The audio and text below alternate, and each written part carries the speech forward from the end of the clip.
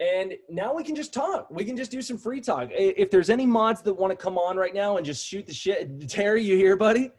Cool, man. Let me bring on Harry. We can talk. We can make this some kind of podcast style. We will absolutely get to all your questions today. I promise you. I'm going to try to leave no question out. And then, again, man, we just want this to be fun, man. We just want this to be fun. Hold on there, Harry.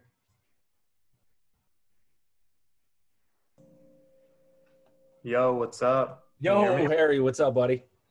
I'm fucking tired. In Canada, I just got my vaccine or whatever for COVID. Oh, did you? And yeah, it was a long ass fucking wait. And now I just feel like a little lightheaded, so I don't know what the fuck's going on. But I was Dude, everybody feels like that after. That's what I'm hearing, man. I haven't got one yet, but I hear that everybody feels that same way, dude. So take it easy, bro. Yeah, definitely rest up the rest of the day, man. Like, give yourself that time to really, like, dude, I'll just give you an example, right, Harry? So my dad was in town the last couple of days, and I was telling guys in the morning, like, I never get to see my dad, bro. I never, like, literally maybe once a year. And I love my dad. He's like kind of like my best friend. He's one of my best buds. And he's really like me. He's 63 years old, but he's like 30 years old. He even is spitting image of me. We went golfing. Oh, and yeah, like, I saw that. I texted. And I said, right? Like, he was funny, right? Like, he's a funny guy. He's really fucking funny. And he's just young energy. So when he comes out, it's like hanging with like a best bud. And he left this morning because he was staying with me for 3 days. He lives in Cali. And, dude, I was so depressed, man. I couldn't trade today. My emotions were fucked up. Bro, I couldn't trade. I was legitimately, like, emotionally fucked up. Really? I swear to God, I closed out a swing on Tesla that I've had for like a month. That's all I did, dude. I was like, man, I really want to hit ENTX. I really want to hit, dude, I was too fucked up. And I knew that if something went against me in my day trading with such like rocky emotions, I knew that I had to give myself the day or I'd really try to start fighting a stock. I wouldn't think clearly. Like, dude, some days you just got to give yourself the day. Yeah, bro. That's what I've been telling a lot of people. It's like, if you like, you know, if you have like a big bill or like, you know, maybe a family member leaves, like, you know, you're talking about, or like, you know, just like anything in your personal life, it can translate so easy to the market where you start fighting a stock short on the front side because you're pissed and you know, you take it out on that. And like, it's good that, you know, I mean, like, obviously you're like a veteran, so like you recognize that easy, but like for the newer people who are listening, you know, like we all recognize that type of stuff where we're like, yeah, we need to take the day off because we're just emotionally out of it, you know? Well, and what's so funny about you saying that, Harry, is in the beginning, bro, when I used to say that, because I said it for years, dude. I said it for years, bro. I'd be like, you know what? I'm going to give myself the day. And I couldn't. And I couldn't because I didn't know yet. But now I've been trading for so long. I know it's not that my mind's messed up if the stock is going my way. It's not that. If the one day that death candle is the 1 out of 10 that doesn't work my way, I know I'm going to fight it because my emotions are done. Yeah, 100%. And that's where you know that after 7 years, you got to pump the brakes. And I knew I'd be very weak today if a stock went against me. So I actually sat on the sidelines, man. Yeah. No, I mean, that's good. I mean, it's just like we were talking about last time, like the ability to sit on the sidelines is hard. It's easy when you're, how can I say this? It's easy when you're first starting out or like you don't have an account or like you're paper trading to sit out on the sidelines. When you have a real account and like, you know how to trade and shit like that, it's hard as hell to sit on the sidelines because you're like, shit, this dip in support, I got to go in and get that. This, you know, this top, I can easily short that right now. Dude, look, you have no idea, bro. When I saw this on ENTX, I was like, oh my God, that's it. That's it. I was like, that's it. That's it. That's it. And oh, bro, you got to check out this savage long I got on this. I wanted to post it. Nice, savage long. When I saw this, Harry, I was like, no, dude, I have the day off. I have the day off. I have the day off. And I was just like, I was really in my head. Yeah. I knew that if this is the one death candle that doesn't cooperate, I'm going to lose big today. Yeah. Yeah. Well, after a candle like that, like I even said I said after I sold it, cause I got out at 788 and I said like, once a candle like that comes, like it's done. Like the odds of that reclaiming are like it's just not going to. It's just like 10% odds. It's like 90% odds that you will get lower. Yeah, 100%. So I was just like, nah, I'm leaving this for the day, like peace. And look how it tries to stuff that 760 level, just tries to get up over it and then just immediately slammed right back Dude, down. that was nasty, bro. That was Yeah. nasty. Like you could draw it technically at 750 because that's a whole and a half dollar. But this is the level that we're talking about, guys, with this like 760 touch and just dead. Yeah. Yeah. And everyone who's long in the breakout is just smoked. I think that as traders, man, you got to know your weaknesses and you got to know your strengths. And on a day where you're not feeling it, on a day where you fight with a spouse, where you get in a fender bender, when you take a vaccine, you got to give yourself the day. Yeah. Oh my God. I was pulling out of the parking lot and there was a friggin' Mercedes AMG with the license plate Bitcoin. Get the fuck out. Look, I'll send the fucking photo in the Dude, chat. send it. That's I'm not hysterical. even joking. I'm not even joking. I took a picture of it. It was watch it be Michael Burry's. Fucking, let me see. It's sending here. Yeah, Chrissy, we'll talk about that in a second. That's funny, dude. It's just a C43. Yeah, but still, he's one Bitcoin. Oh, definitely, for sure. That's so funny. How did he get what? Nobody else had the license plate Bitcoin? Like, this is the only guy in the world? Like, are you kidding me? Bro, I tried to go for the license plate NASDAQ, and some guy, I know who the guy was, like, because, like, in Canada, like, where I live, like, it's super small, and I saw that same license plate, and I was like, fuck, I tried to get that. And then, so I asked the guy, like, I was like, oh, like, do you trade? Do you whatever? He's like, no, I don't really trade. I own a bit of Tesla. And I was like, well, where'd you get in from? He's like 700. I'm like, oh, fuck. Wait, wait. Pre-split? Yeah. Oh, that's really good then. That's really good. Yeah. Because a 700 average right now is dog shit. Yeah. And so, yeah, no, I believe it was pre-split. Because if it's not pre-split, he's underwater still 50 points. Well, yeah, I didn't really get into it with him. I was just like, oh, yeah, that's cool. He's like, yeah, I think it is pre-split, like 100% it's pre-split. Yeah. And, yeah, so he's not changing his license plate anytime soon. So I was like, oh. That's so funny, man. And I'm not taking Bitcoin because I'm not walking around like a Dogecoin bag holder. I'm so bearish on Bitcoin, I can't even tell you. Oh, me too. 100%. I wouldn't put 10 cents of my money into Bitcoin, Ethereum, or any of these nasty coins. No, it's going to take a while the thing is that it's going to take a while to clear everyone out. And then maybe it might go for another run. Like, I wouldn't be surprised if we hit 60K, but it's got to clear a lot of bullish people. Well, what I came to terms with is in my endless hours of research is there is so much fraud in the Bitcoin industry and how it's not. Oh my God, dude. I mean, when I say I went down the rabbit hole, I can't even I'm not even going to talk about it. It's so bad. Yeah. But there are only a couple coins that I think will truly make it. Yeah. But 99%, I feel this industry is going to get leveled. And unfortunately, people don't know why. That's the problem. They just think it's something. No, dude, the level of fraud and the fake money that they're printing to back this shit, dude, it will come crumbling down like the 2008 housing crisis, like Michael Burry's talking about. Oh man. And I just can't wait. Like, I'm just sitting here like I'm in Canada and I want to buy a fucking house, but it's like, I'm not buying a house that someone bought last year for 250K that are now selling it for 400. Bro, let me tell you something. That was why I didn't build a house in the beginning of the year, bro. I literally had plans. I had a builder ready and he said, dude, do not build right now, and I'm your builder. I'm literally telling you, wait it out. You are at the peak. Yeah, I know. It's crazy. And my girlfriend's friend, her dad builds houses, and he's built like a house for every one of his kids. And he's like to her, like, wait a couple years, and then you'll get a house, you know?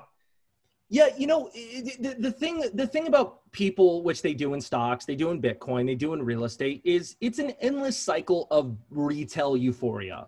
I get excited, so I have to buy it. I don't care where it's at. I just want to be a part of the movement. I just want to get in. And of course we can be wrong about Bitcoin. We can be wrong about things. But the point is, when the whole world is obsessing over something, that's generally not the time you should be buying. Yeah, 100%. I definitely agree. Definitely 100%. That's why I just said to my girlfriend, like, we'll stay in like our apartment right now. And then when the time's ready, like fuck, I might even build a house. Like I might even fucking build one, you know?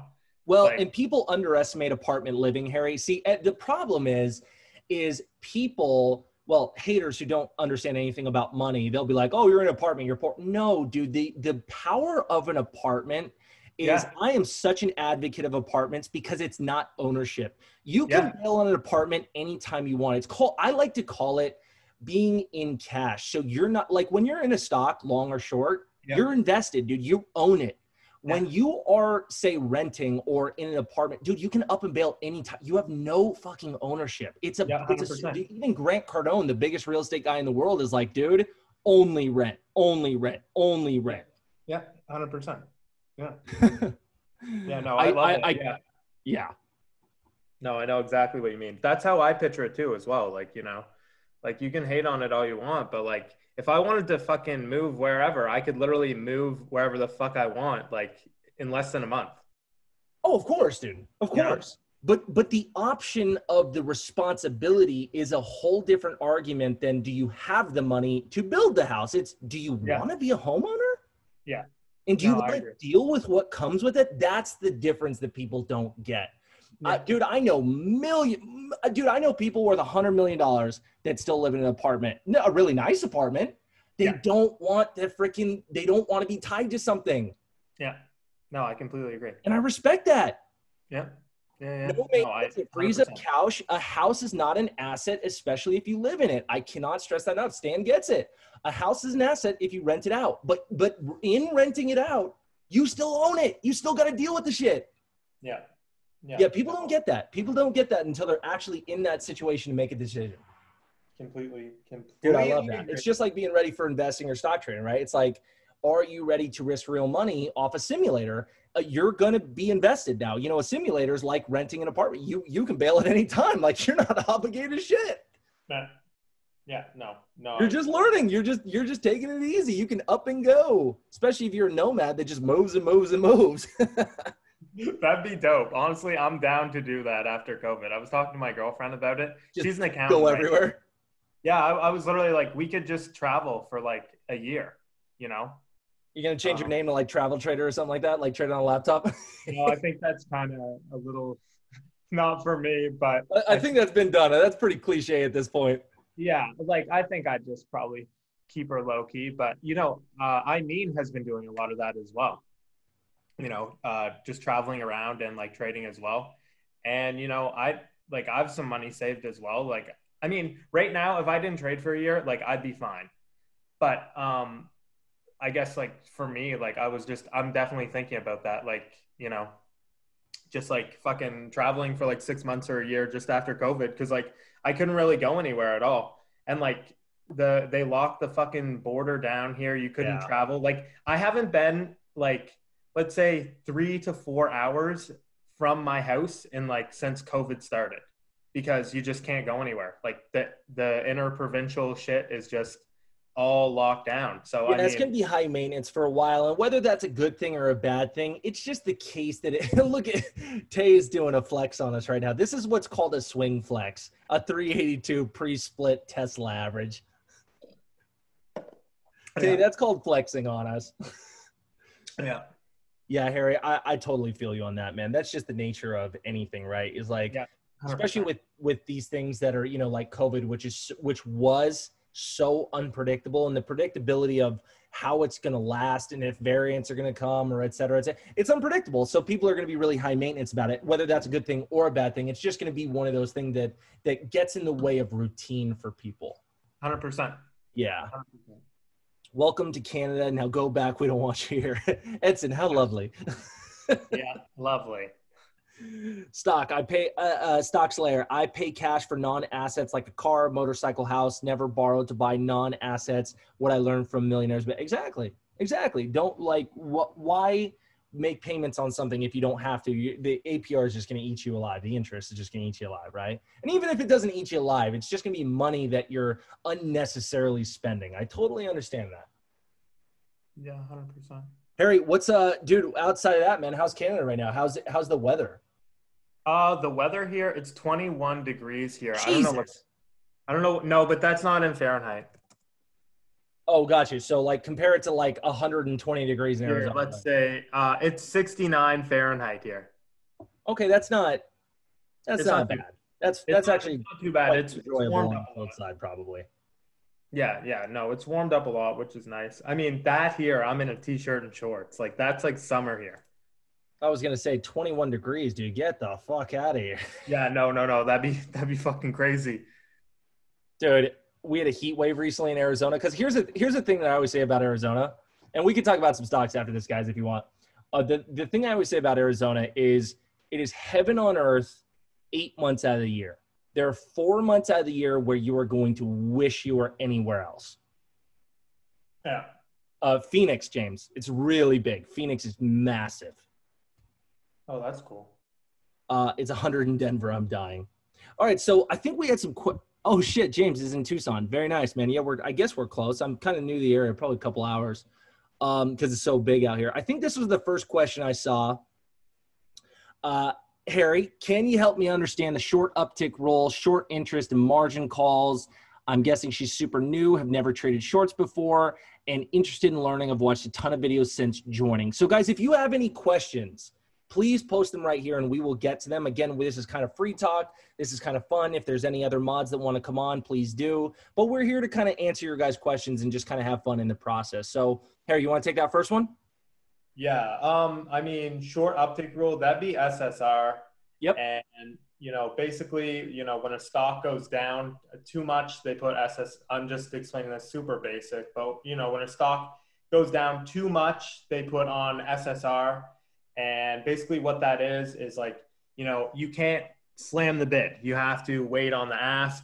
And for a lot of short sellers, that can be a pain because, if you're getting a lot of people, like every single uptick, you need an uptick to get filled. So if it just washes right away, a lot of people can get short at a bad average and it can trap you. So it's not really great for shorts. Short interest would just be percent of the short or percent of the float that's short. And a margin call, hopefully you don't ever get it, but it's basically, when you've blown your account and the broker has to close the position for you. Never traded shorts before, but I'm interested in learning. We definitely have a ton of content here for you. I've watched a ton of videos since joining. Yeah. Yep. You can keep just going through and there's a lot of that stuff in the trading basics with Joe Kelly. Definitely. And Chrissy, the thing about the short uptick roll, or basically SSR is what you're saying is, I get a lot of secondary questions on this. Like, hey, Tosh, how do I see if something is SSR outside of calculating it yourself, which we talked about in the videos? It's just on your platform, guys. Literally, if you have the right platform like DOS or something, you're going to see it in the corner. It's going to say this stock is actually on SSR. So you don't just have to guess. You can actually see the visual identification that, oh, okay, ENTX or XYZ is on SSR or it's not on SSR. And then margin calls, broker wants their money. Broker's coming to collect on your ass. That's what that is. Yeah. Let's see, where are we at? I think that was the first question. How would you have traded Atos today? I wouldn't have. I don't like this stuff. I don't like this. I wouldn't have traded Atos today. That's not my thing. Yeah, I like low-hanging fruits when they're day two.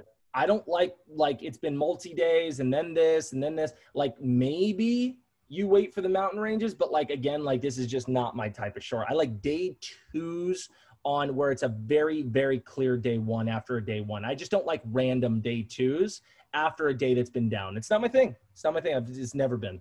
So I wouldn't have traded that today, Kesh, even if I was trading today. Yeah, and I think the thing about the first red day setup is that like if like you go back to ATOS in chat and before, like I didn't really hear about ATOS till today. And so unless we have everyone, like let's say we had what was it, that A stock that was running and everyone was talking about it and everyone was saying first red day in the chat and Alex was saying first red day, kind of similar to AMC where AMC had all that hype on it. Yeah. Those are the best first red days when everyone in the NASDAQ knows about that stock. We have a ton of people long. Just that hype, that euphoria. Everyone's like, wow, did you see XYZ like that's a crazy runner. It's multi-day. That's where we're talking about. Yep. Yeah. ATOS, I didn't really hear a lot of chatter about it. I think that that other A stock yesterday, what was it, like ALT or something like that? ALF ALF. ALF.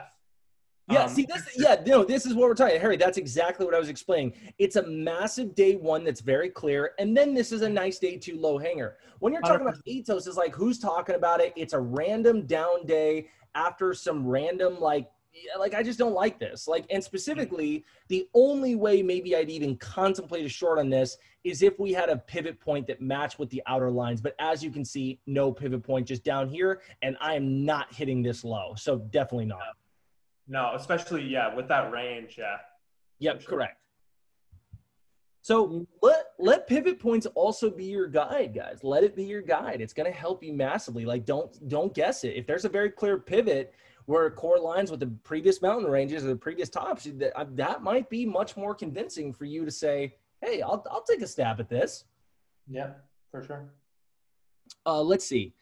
I have a question in regards for a broker for someone under PDT. So I'm currently going through the videos and paper trading first red day, low hanging fruit, and death candles on TOS. Overall, I feel I have an affinity to having a short bias. With being under PDT, I want some advice from the mods and other members on what would be the best broker to rock with using TOS and a cash account and trading longs till PDT. I totally understand your question right here. MD Wizard, dude, TOS is just not going to be a short whatsoever of an account unless you're only doing big caps. So when it comes to being under PET, obviously you're not going to be able to get Cobra, but you could get Venom or you could get Trade Zero. I definitely recommend those because you can long in any of them and you can definitely short when they have the shares. But if you're using TD Ameritrade as kind of like a home unit for both, you're just going to be failing miserably on the short side all the time because you're just not going to be able to find shares with them. Yeah, and I'm not sure how Venom is for Boros. I'm not really sure. I know TZ will always have the main ones. It'll just be a bit more expensive. But I mean, I honestly, like, I'm a big believer. Like, if you want to be a short trader and you're under PDT, you should just practice shorts, because if you're trying to learn longing and, you know, you don't really understand it and you're just sitting there like struggling and struggling and struggling, but you see great short setups, like, I'm a big believer, like, you should just hit those short setups. You know, you should really wait till those death candles happen and then short the pops, you know, instead of just trying to long these setups that you really don't understand and buying the breakout and, you know, getting into stuff that's hard. Like, we have first bounce here and we have videos if you learn how to long, but like, if you don't like longing and you really like shorting, you know, like, what are you doing? You know, you should just focus on the shorts. That's how I kind of feel. You know, because if you're waking up every morning, you're like, shit, I have to long again one more time till I'm over PDT. Like, that sucks, right? And you're not gonna have that passion, and you're not like that. That's just that. I would not like that at all. So, I mean, I think that you should just go with probably TZ and just, you know, watch the videos and just hit like first red day setups and hit low hanging fruit setups and hit, you know, those broken stock setups and just slowly build your account that way, and just stay away from shorting the hot chicks, stay away from shorting those runners, and I think you'll do fine. I agree. Very well said. Let's see, please, for this guy earlier. Yep. Guys, I have a question for the Q&A later, please. Low-hanging fruit. I'm trying to scan for these myself every day as I want to get really good at finding them for a small account. What is the mods experience? The sweet spot for stock prices for low-hanging fruit. So number one to answer that is the way to scan for them is anything that ran on day one, guys, is usually a low-hanging fruit day two, right? Usually it's a really good setup for a low-hanging fruit day two. So just whatever ran on day one, you want to pay attention in day two, like we were talking about earlier with the pivot points and the outer lines. Number two, for a very small account with $2,500, you know, that's a toss-up because that's more of a bias as per mod. But, dude, I don't necessarily recommend shorting with such a small account. I actually recommend doing a first bounce like with Harry and his style. I swear to God. Yeah. And also, I think the best low-hanging fruits are going to be the ones that have a lot of attention the day before. That was a big runner, because then you know you have that supply when it comes down. Right? But if it's a stock that like maybe was broken the day before and it just lingered around and not a lot of people were long. And, you know, those are the ones that are a lot harder to trade low hanging fruit. But that ALF today, where everyone was talking about it yesterday, and finally, you know, we get that pop and we go lower, those are going to be the best kinds of low hanging fruit setups. And maybe like I'm not sure, it might not have gotten to bows long or to bows line, sorry. But just as an example, those are going to be the best types of setups just because you know you're going to have that supply when the thing starts to crack, right? Yep, correct. And then fundamentally, guys, remember the reason why we're saying like the reason why I'm sure Harry feels the same, but the reason why I say I think you should be a long trader when you have such a small account is you don't get wrecked by the fees. Dude, fees of shorting are no joke, man. It's a fee problem. 100%. Yeah. If you have a really small account, I would definitely recommend first bounce because that's really your only option. Definitely.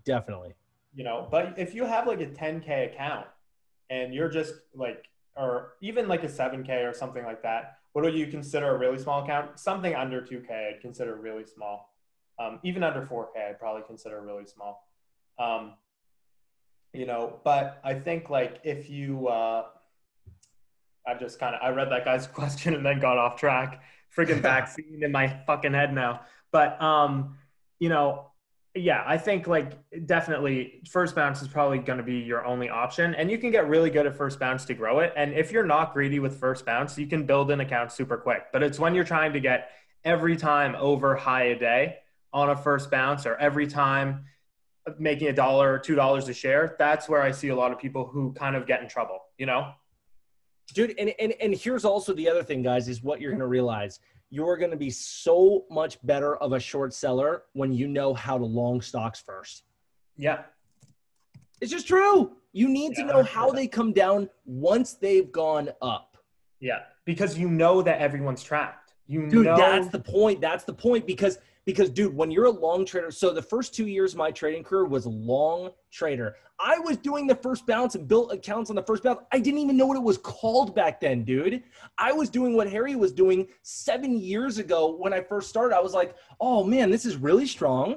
It's pulling back to VWAP. Why the fuck wouldn't I long it here? It should continue up. This is a support. And like, dude, it just common sense for me, right?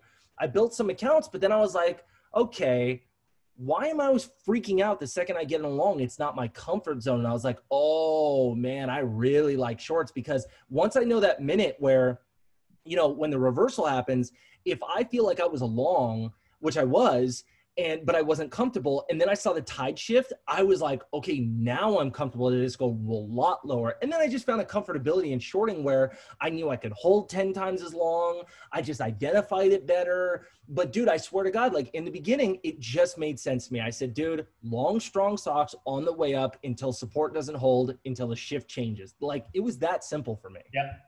Yeah, 100%. And I know a lot of people who do, Austin's really the only person that I know who can do it well, but they long the front side on the way up. And then once they see a death candle to signal that kind of backside, they kind of start shorting the pops. And there's a ton of people in the small cap world. I know there's definitely a couple in MIC, maybe even Midtown has done it before as well. There's a couple people who have submitted charts that have done that as well. And, you know, they go short on the backside. And, you know, so you can practice just going long on the front side. And then when you kind of grow that account, you can also kind of, you know, short the pops after a death candle, like especially on a day like today. Yeah, man. If you learn how to long first and then you gravitate into shorting and be like kind of like an ambidextrous short and long trader, the beauty about being a long trader first is you're going to know when your edge is gone, when like that death candle comes with stuff, and then you can flop short, you can flip. Yeah. And I think with a lot of people, they like, the only people who are going long after a death candle are the people who missed the front side, right? So when you have the dip buyers underwater, you have the people who chased at the top underwater, that makes a great recipe for a short, right?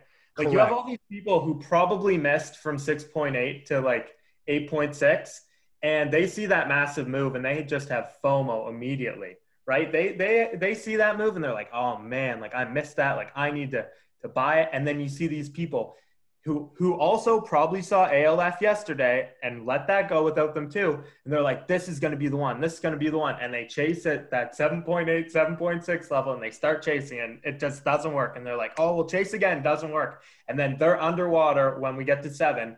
And I mean, it's just, you know, how it works. We just get flooded with that supply, and down it goes.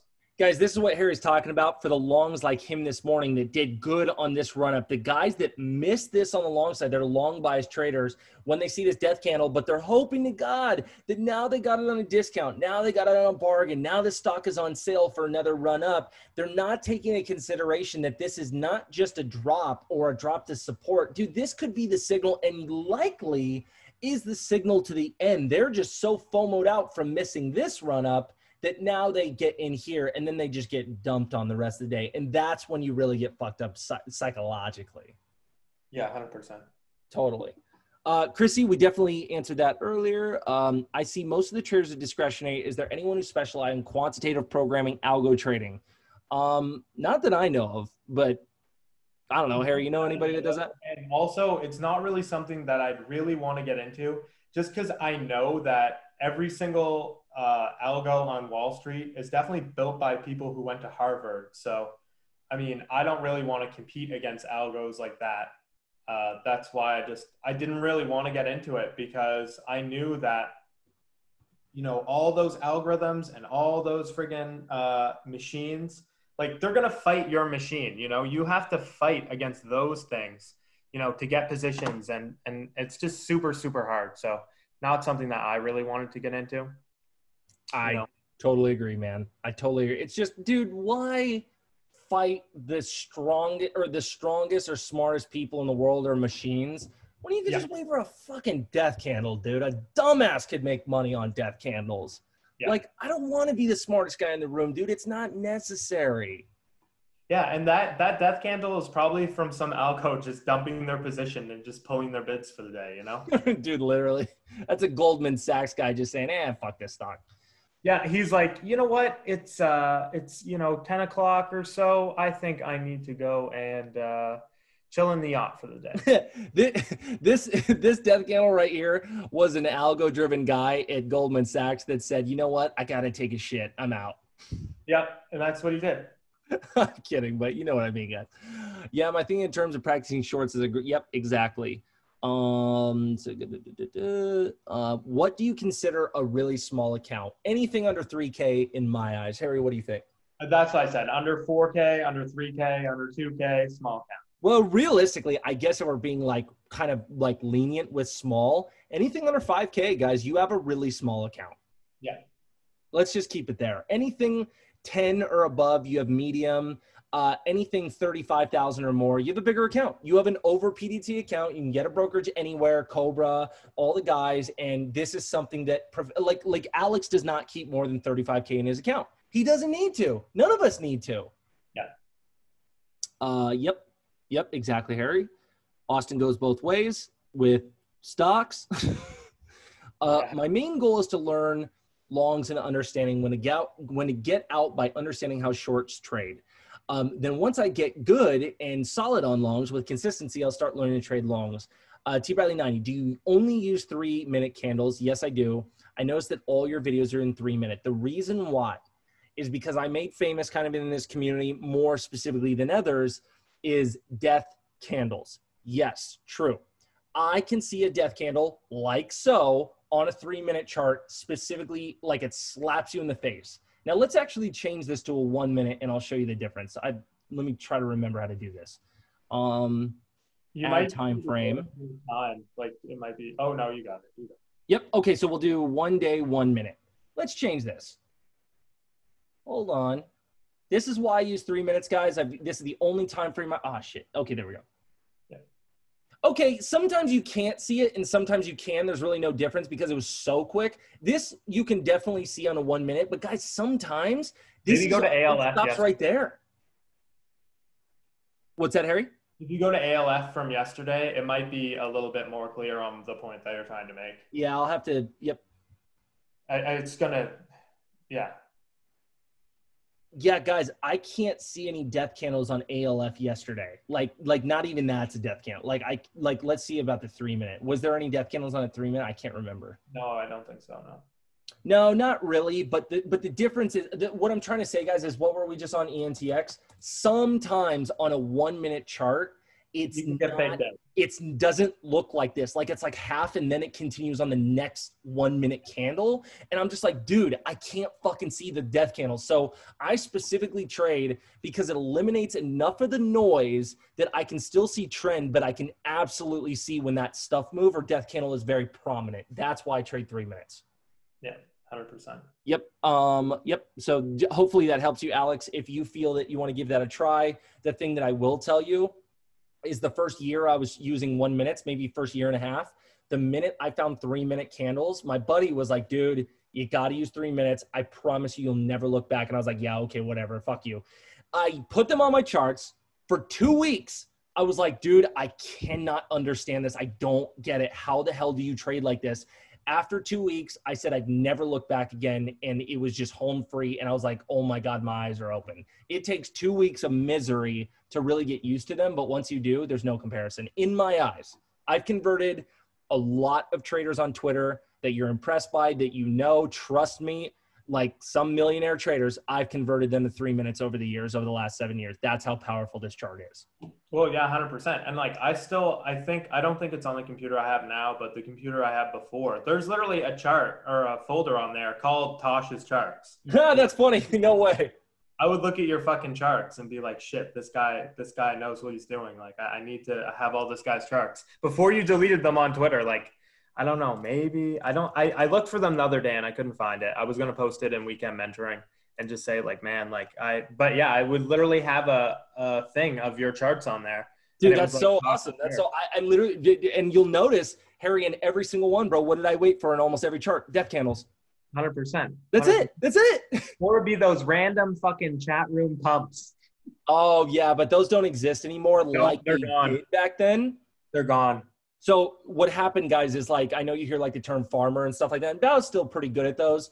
I used to hit those pumps because what would happen is before it became famous, like who those guys were, specifically, you know, the ginger magician, is every 9.5 times out of 10, those pumps would fail. And you could literally short the second he got in him or said he's in him.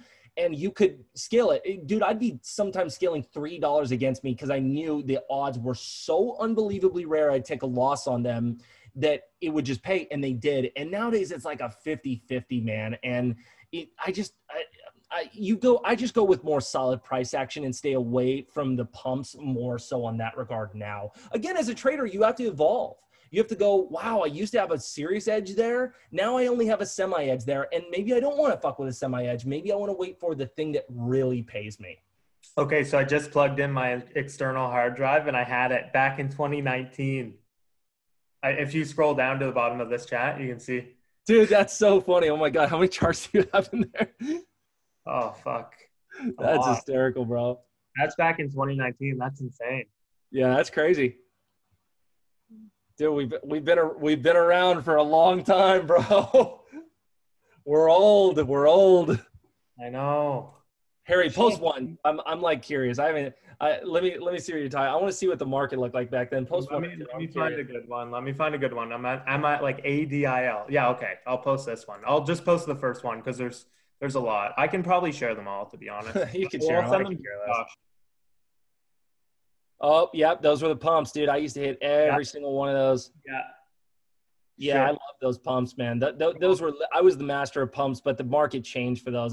You can't do them anymore, man. Oh, bro, you would fucking nail those. I was like, how is he able to short these random volume things?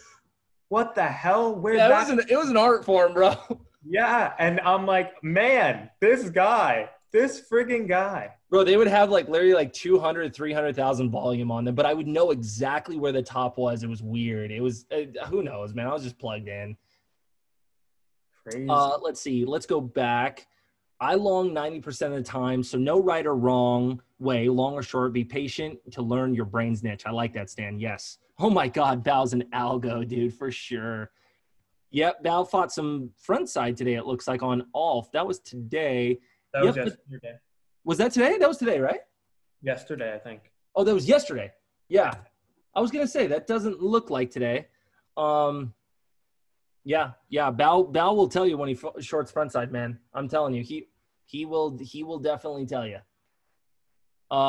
Really, where's the candles? It still cracks me up. Best quote ever. Credit Edson. Hey, Tosh, I've been watching the lines videos and still having trouble drawing too many lines. How do you draw focus on just the major lines? Give me a really good example of something. Here, we'll do, I don't think, no, because usually it's pre-market, right? So I base everything off, like, I'll just give you an example for Alf, right? Like today, I'm always a pre-market trader or a pre-market line drawer. So I base everything off what the stock previously did before, right? And I think Harry loves that too when he looks or tackles the short side. But here's the thing that I love to do. So I love mountain ranges, man. If you're hitting low-hanging fruit like Alf, where is the general accumulation of where all the mountain ranges were? I would write right here for pre-market based on this top, because I would scale up to the top, obviously. So I put like my first line right there, second line right there. But if this was a day one pre-market, you just draw them at the mountain ranges, man. I mean, like, this is how I've done it for 7 years, dude. Where are the tops? Draw them out. Pinpoint them, circle them, make them famous. And then when they pop up to the levels, if it correlates with a $1.50 level, that's where you know resistance is. That's where you know the first touch should fail. That's where you know you're going to have an edge. That's where you know you can nail and bill. And if you have to kind of, gravitate towards a common ground of all three, do that.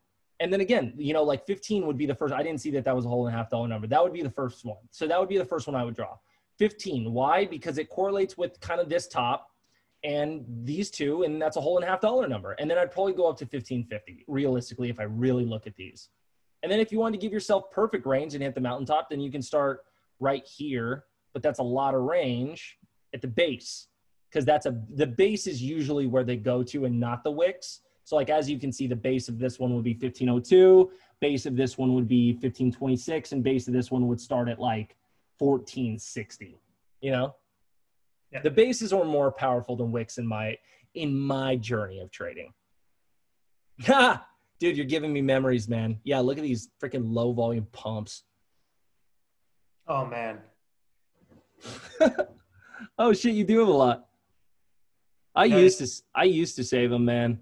Bro, I literally went on DAS to, like, I would also go in DAS and I would save the same chart in DAS with the exact line. And I'd That's be like, so funny, man. Yeah, those are, I think I can almost guarantee that any chart that looked like that, they're all farmer. They used to be. Yeah. No, I know. I figured it out and I was like, shit, that makes so much sense. Man, walk down memory lane, bro. Seriously. Bro, I can't believe it. 2019. That is insane. No, that's crazy, man. That just goes to show you how long we've been in this game, man. Because Harry, I was trading for freaking at least 3 years before that, I think, dude. Or maybe, I don't know, dude. I can't even remember the first day I met. Can you believe that, dude? I don't even know what my anniversary as a trader is. It pisses me off. I'm always like, when the fuck did I place my first trade? What year?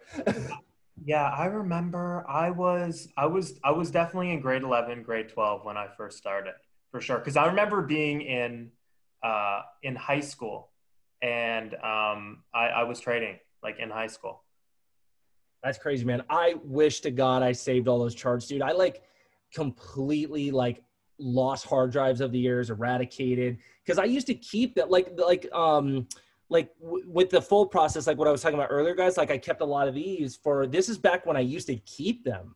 Like, and I made this process for you guys that I kind of understand like what I look for, what we do. But dude, I used to have, I'm not kidding, Harry, I probably had 400 charts like this. Yeah, easily. Because they're just good examples to pass to the next generation. But man, just whether it's getting lazy over the years or just getting stupid and losing heart, I just lost. You go through computer after computer, I just lost all of them, dude. Well, it's the same as me. Like I used to also post charts on Twitter like every single day, but just like kind of like also like you were talking about in that rant too, like you just kind of just get bored of it, and it's just like I don't need all these people like liking it or saying, oh, congrats. Like when you have a boring, consistent process, like that's not gambling and that's just doing the same thing every day. Yeah. It's just like another day, another chart. This is OBLN, this is NBEV, same shit, different pile. Like it's the same chart. All these are the same, you know. Well, my predicament turned into a workload thing, meaning when I used to post on Twitter, the reason why I stopped posting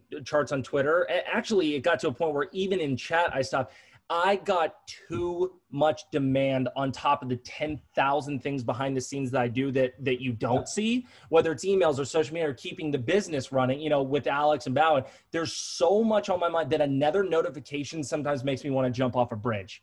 And I get 3 guys ask me on Twitter. I am the type of guy where I can't rest until I've pleased everybody, meaning like exactly. I have to answer this person back. I have to, when I have 100 messages on Twitter of, hey Tosh, why did you short there? I can't fucking meditate or rest until they're all answered. So I had to stop, dude. I have too much other stuff to focus on.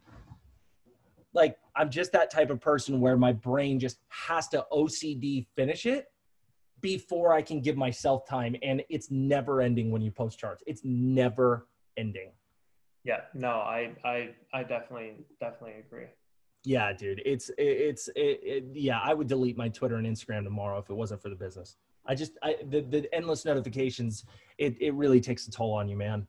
I can barely log into Instagram these days or social media without seeing 10,000 billionaires. And then you start comparing your own life and you're like, holy shit, dude, I know I do good, but damn, look at this guy. And then you get down, right?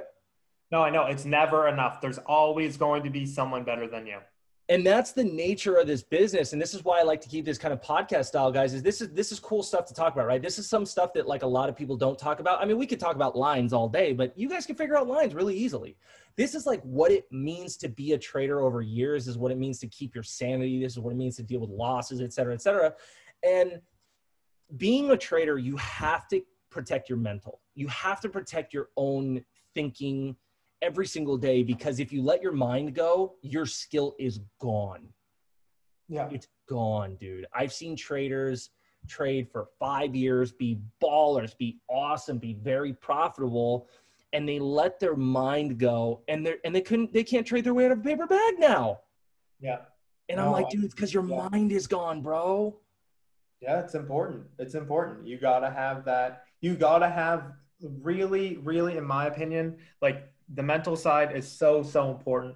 And it can be like simple things as like, you know, taking breaks, but also like, just like you were talking about today, like you were like, okay, I'm taking the day off today because whatever, you know, by taking that day off, you know that you're saving yourself from a loss. And also you're not going to let that loss snowball and snowball and snowball and snowball. That can get you in that type of predicament, you know? Yep. I'm who knows if I didn't save myself $4,000 today, because I probably would have gotten squeezed and tried to fight a stock. Yeah. 100%. Like, you have to think about things like that, right? Yeah. No, I completely do agree. You always use the daily chart to confirm your pre-market lines along with pivot lines? Nick, good question. I do if it's ambiguous. And what I mean by that is if I have to question pre-market because I'm a little bit like, this doesn't feel like a crazy solid line pre-market, I will check. Otherwise, no. If it's very clear pre-market, I go, no, dude, this is the line. I don't even need to see the daily. This is where I want to be. Yeah. And I think for me, like, I obviously map out the main daily lines because like you just want to know. But like for me, like, unless like it's uncharted territory, the pre-market can really map out a good guide for me. So I don't look at every single little daily line. If it's a big daily line, then I'll pay attention to it. But I love using the pre-market chart to map out where I'm going to go because the stock has already gone there and it's already gone there today. And so for me, like, the pre-market is usually enough, because if you're going too much into detail, like, oh, this pre-market line, but oh, this pivot line, but oh, this daily line, but oh, this whatever, and this bag holder, and this VWAP, whatever, and you get too complicated, you're going to overcomplicate your brain. Yeah, and you're just going to go nuts. So I like to keep it simple. Pre-market for me, the pivot is good, and anything other than that, unless it's a big daily line, nah. Like, I'm not. Let me put it to you as simple as I can. If I never was able to see a daily chart, I'd still have a trading career.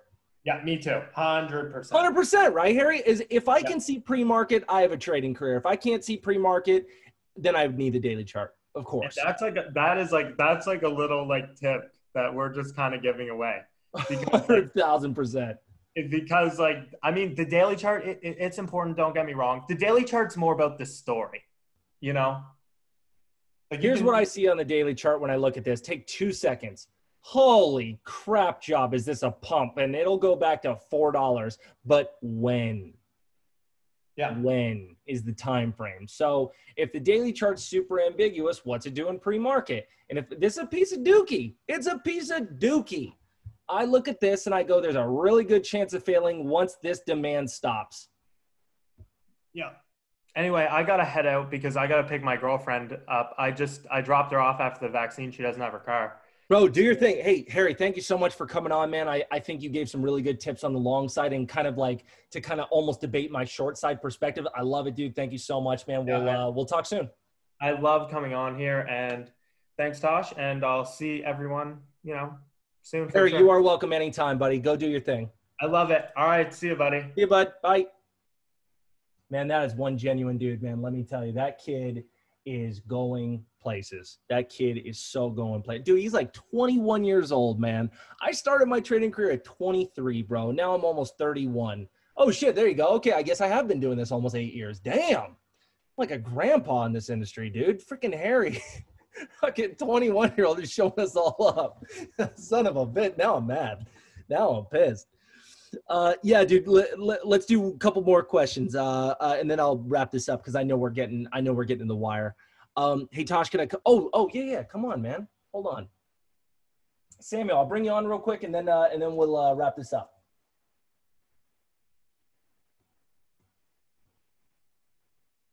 Sam, can you hear me? Hey, yeah, can you hear me? Hey, what's up, brother? How you doing? I'm doing good. How about you? Dude, I'm doing good, man. I'm super exhausted. I'm probably going to do the fattest nap of my life after this webinar. But, dude, let's talk about it. What's up with the PDT? Yeah, so it's super quick question, but I just wanted, advice from somebody a little bit more experienced. So I've got about a $4,000 account right now. Okay, okay. And I've got some in savings. But my question was, I have a brother of mine. He's pretty rich. Money's not a problem for him. And he offered to lend me money to get over PDT. Now, the thing is, it wouldn't be money to trade with. It would literally be just the money to get me over PDT to sit in my account. And then I would continue only to trade as if I only had $4,000. My question is there anything that I'm not thinking about that might be a bad idea to do that? Or is the, getting over PDT, is that a lesson I need to learn? Or do you guys think it could be a good idea for me, to be able to get over PDT, to kind of be able to scalp and channel trade like MIC teaches? What would kind of be your guys' advice on that maybe? Man, that is so hard to give advice on that because there is some risk with that and everybody's different. I'm going to answer your question with a story. Okay. And this is my story. When I first started, I had $7,500 to my name, 8 years ago, right? That I was willing to put into my trading accounts that obviously I had lifestyle and I was working back then and doing construction and all these jobs I just really didn't like. And I didn't have a crazy amount of money saved up, man. I kind of fucked around, spent money like crazy. I had $7,500 to start. And what I did is I put $2,500 in a 3 PDT account. So I had, I had an E-Trade, I had a TD Ameritrade, I had another one, et cetera, Interactive Brokers at the time. Those were my 3. So I had 9 trades a week. But here's what I did. I did I found a bankroller, and I am a very disciplined person. Me too. Very fucking disciplined. Dude, when I say discipline, I haven't had alcohol in years. I haven't had gluten in years. I haven't had dairy in 6 months. Like, I'm a very, very, very disciplined person, Sam. If that's not you, this will never work. Right. If you are like me, you can make it work. It's not exactly my advice, man, because you're using someone else's money, and that is going to always play like a record in your brain. Now, I used a bankroller, but when I say that, I used myself.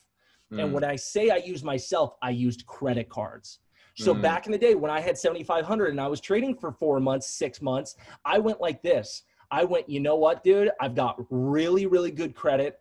I got a bunch of credit cards. And back then there was this trick that you could do with PayPal where you could literally like send an invoice to your girlfriend at the time or your dad or something. and have them charge your credit card. They'd get sent $7,000 and just have them kick the money back to you. So I did tricks like that where I was, and there was no, there were no fees for it, right? It was like very, very little fees. So it was just a way to utilize the credit card system. Say, you know, I can pull money out of my own credit cards without paying an astronomical fee. You would just pay the interest on the money that you owed, correct? So I back then would open up a 0%, you know, credit card. You send my dad $7,000 and be like, hey dad, give me that back, you know, and I'll buy you lunch for doing it, whatever, what have you. And obviously then you have to figure out taxes with people and be like, all right, well, fuck, maybe here's $400, whatever, what have you. It's a long story.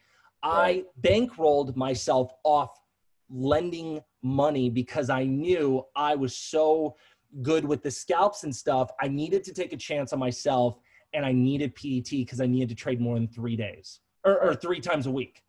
It worked, but I don't recommend it, man. I don't recommend it, bro. The level of stress I was under was very hard. Yeah, and that's kind of like why I was wanting to come on, because, you know, it's kind of a unique with what situation you're in, or, you know, who you're borrowing the money from, what type of person you are. And because, like, for me, I'm very similar to you. So I'm extremely disciplined. So I've got, you know, a $4,000 account right now. I've got, like, you know, $10,000 in my savings that I'm not even putting in my account because I'm just saving it up. And so, you know, with my $4,000 account, even what I'm doing right now, I'm trading with, like, you know, 20 shares to 60 shares as learning the process. But it's you know, difficult when you only have 3-day trades. So Sam, let me ask the most important question. How old are you? I'm 19. The second question I would ask you, why are you trying to grow up so quickly? That's the real question. Brother, you are 19. You are so above any 19-year-old I've ever met. Why do you want to be 31 tomorrow?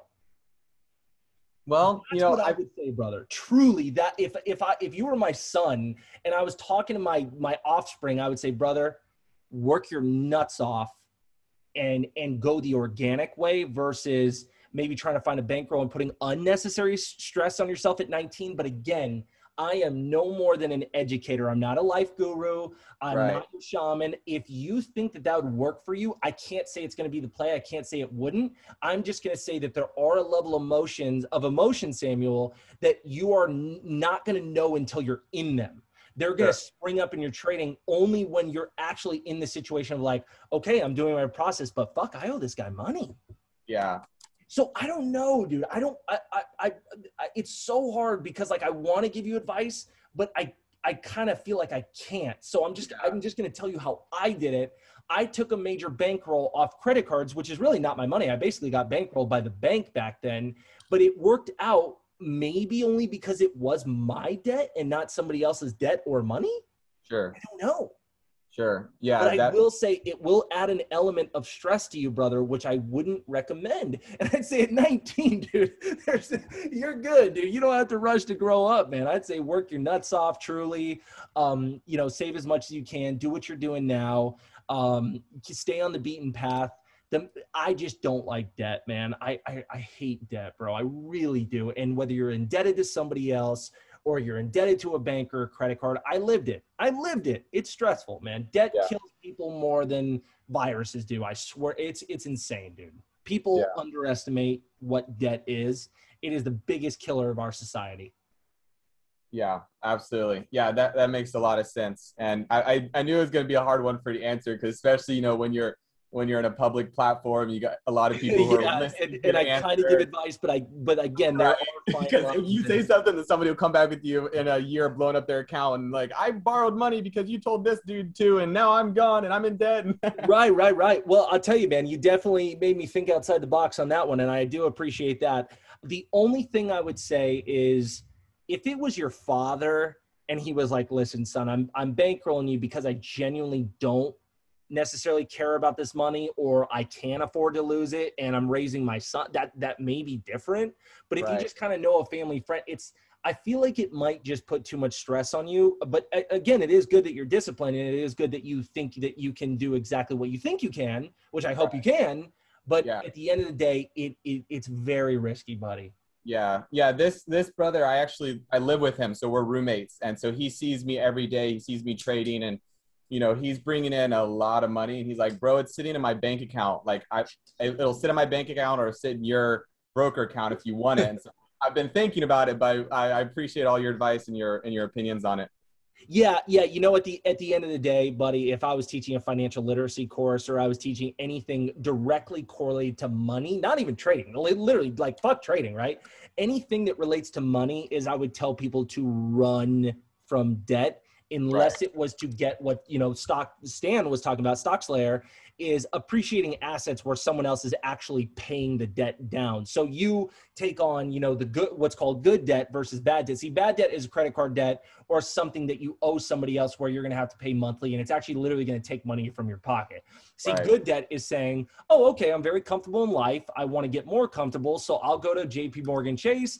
I'll get a $200,000, you know, loan. I'll buy this rental property, and I'll have someone every single month pay me directly by paying down my debt, which is going to build your equity and net worth in life. That's very different. There are two types of debt. Borrowing from someone to fund a trading career or do a PDT, which is kind of the same thing in a way, depending on how you look at it. It's just, it borders on the line of bad debt, which is the most risky and the most stressful. Yeah, that makes sense. That makes a lot of sense. Debt's no joke, brother. It adds a different layer. And you don't know how much until you're actually in it. Right. Yeah, and I just, you know, man, I'm always been very ego driven in this regard and very stubborn. I don't like to owe anybody anything, bro. I don't like to owe anybody a freaking car ride, let alone money. Yeah. So you know, that's up to you, man. That's something you got to make your decision. But I hope that answered as best I can from someone who's been through what you're trying to take on, a certain level of debt. That's just my experience, buddy. Yeah, that makes a lot of sense. I really appreciate your advice, and also thank you to everybody in the channel who sent their opinions in. I'll make sure to go through those as well. Absolutely, man. Dude, Samuel, I would say, man, you are killing it so much, man. Don't go too quick, brother. I mean, you're doing fine for a 19-year-old, man. I'd say you're in a rush to grow up, which I definitely appreciate, because I've always been in a rush to grow up too. Shit, I'm the type of guy where I can't wait for 40 and 50. I'm not the type of guy who's like, oh my God, I'm getting older, blah, blah. I'm like, dude, the wisdom that's going to come at 40, the opportunity that's going to come at 50, like, I embrace all that. So I get it, but just be careful, buddy. Yep, I got you. Awesome. Thank you so much, Tosh. You're awesome, man. Keep fighting the good fight, bud. All right, thank you. See you, bud.